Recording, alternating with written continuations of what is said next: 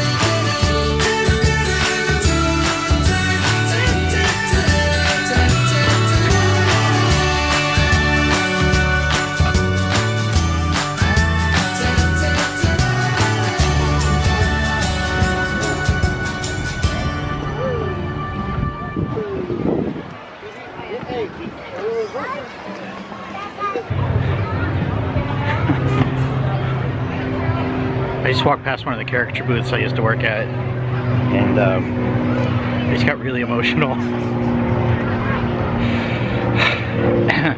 It's weird being back at Legoland after 12 years. When I came out here to California 12 years ago, it was kind of desperate. I was so miserable in Texas, and I felt like it was killing me, and I was depressed all the time, and so I came out here just to get another, a different perspective. See somewhere sunny, somewhere with the beach, around other artists, working as a caricature artist where I could draw with everybody every day. But towards the end of that summer, I got really, really lonely. Partly because I wasn't really talking to my family at the time, and I was tired of being single. It seemed like I'd been single forever, and it felt like nobody wanted me, and I was never gonna find somebody to get married to, let alone have kids.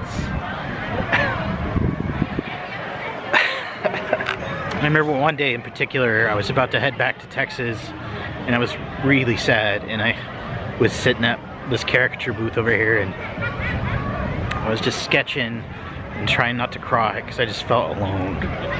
And this little girl ran up to me and gave me a huge hug, just out of nowhere.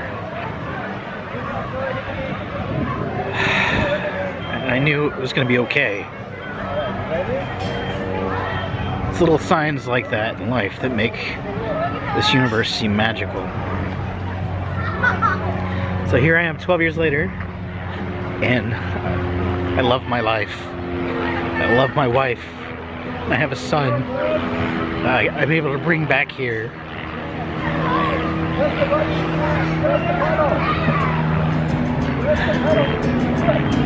I'm just really grateful.